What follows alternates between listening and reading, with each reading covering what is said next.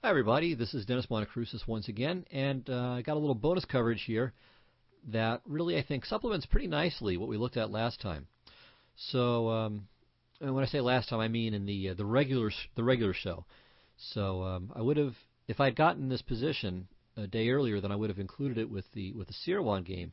So this is just a really kind of remarkable example of some good luck here for us.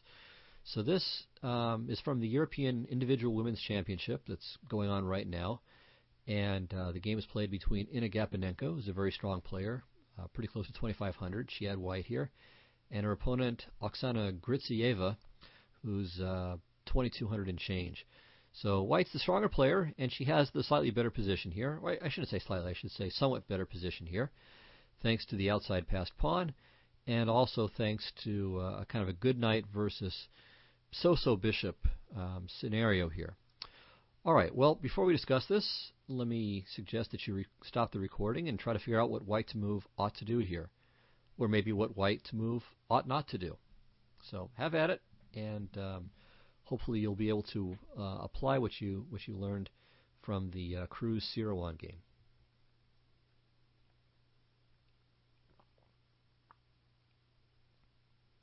Okay, well, it's not clear what white's best is, but what white's not best move is the move that Gapanenko in fact chose, and that's knight c5.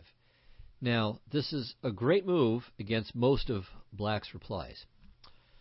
The e6 pawn is under attack, and pushing it would just hang the f pawn. Okay, so that's no solution.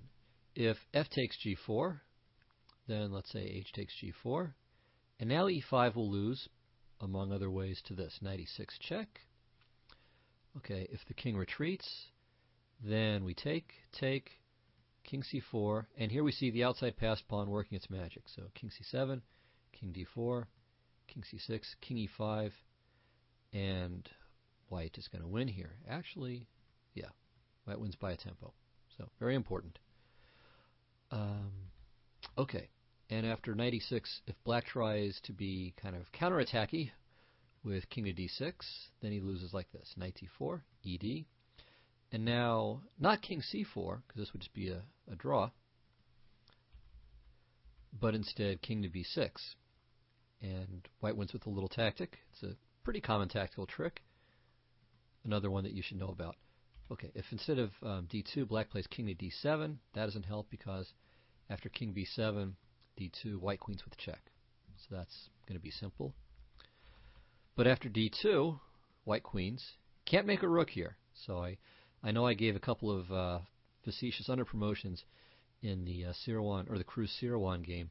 But here, c8 rook would be a big blunder on account of king d7.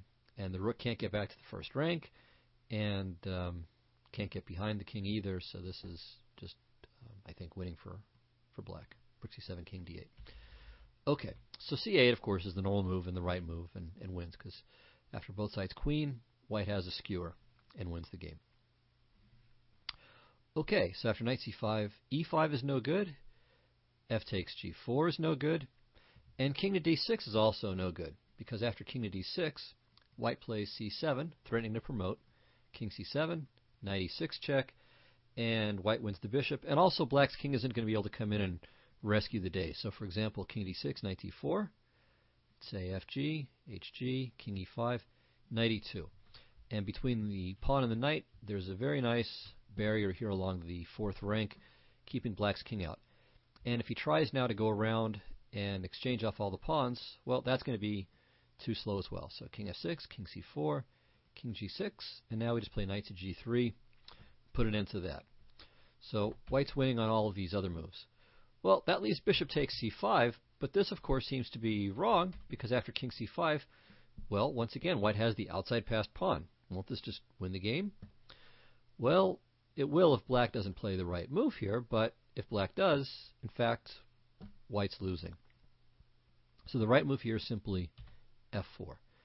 Now white has no pawn moves, well, h4, but it's bad, and only one king move saves the c6 pawn. So White has a choice between that, and also we can take a quick look at king to d4. So the main idea, though, so let's look at this first. King b5. So once again, as in the C1 game, we drive the king as far away over as possible first, and then we make our breakthrough. So e5, king c5, e4, and white wins. So he can avoid allowing black to promote right away with king to d4, but after either e3 or e takes f3, he's going to end up ahead of material and with a winning position. So no really big challenges here. Okay, can just play f2. It doesn't really matter. All right, at some point, I guess we can do this. Yeah. And this wins, of course. Okay, but lots of ways to win once you've created that extra passed pawn. So king c5, f4, and king b5 is hopeless. If white tries to kind of run up the middle here, we looked at some lines like this in the C1 game, it's going to come up short too. So king c6, king e5, king d7. And if white goes backwards, then again we'll see a motif similar to the C1 game. So let's say king e4, king d6, here, here, here, here, here, here. And then e4 comes next. And even if it were black to move here, he would still play e4 check, f takes e4, check, and then king to e5, regaining the pawn with an easy win. Okay, so king d4, king c6, king e5, king d7. So that's what happens if white retreats. If he comes up, trying to counterattack, that's no good either. King d6. And now we just push the e pawn. So if king f5, king d5, and then e4. And on king h6, of course, e4 straight away is winning. Okay, it doesn't matter what white does, but black is going to promote well ahead of schedule. Okay, so knight c5 was really a big blunder for that reason. So after bishop takes c5, Gapanenko tried something a little bit more interesting. G takes f5. Okay, well now if e takes f5 back, then the position is just a draw.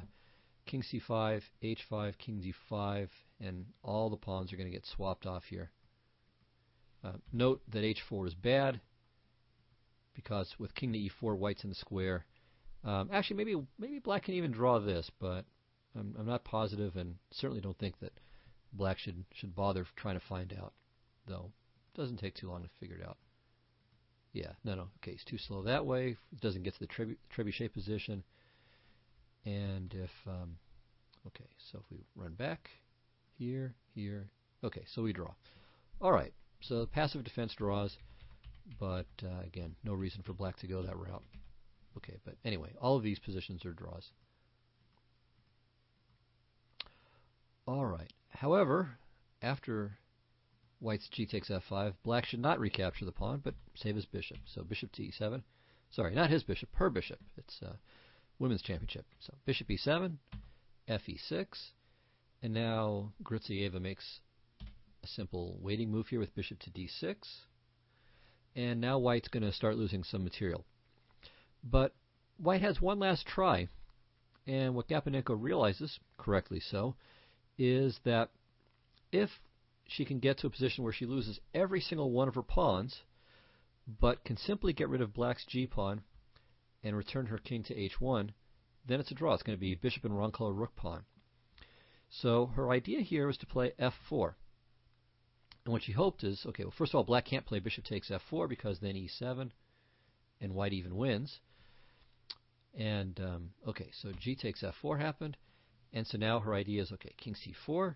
And she's hoping that she can get some position where king's on e4. And then she can play e7 and maybe overload black's bishop, but it's too slow. So king c6, king d4, king c7, and white resigned because after king c7, whoops, king e4, king d8, black's king is in time to deal with the e pawn. So the f4 pawn is going to remain on the board, and the wrong color rook pawn issue just won't arise.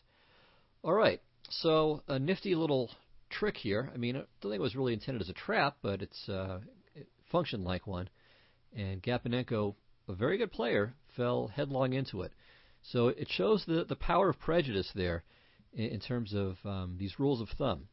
An outside passed pawn is very often a huge advantage, especially in a king and pawn ending, but it's no guarantee. So even with even material, black not having any passed pawns at all, white having more space, despite all of these advantages, this position after bishop c5, king c5, is simply lost for white. So it's a useful lesson, and again, both a specific lesson to be wary of these tricks when you've got the outside passed pawn, that bad things can still happen to you, and also as a salutary reminder that rules of thumb are just that. They're not laws. They're general ideas that are often very useful, but aren't guarantees. Okay, so thank you. Hope you enjoyed it, and hope you enjoyed this little bonus coverage too. And I'll see you next week. Goodbye.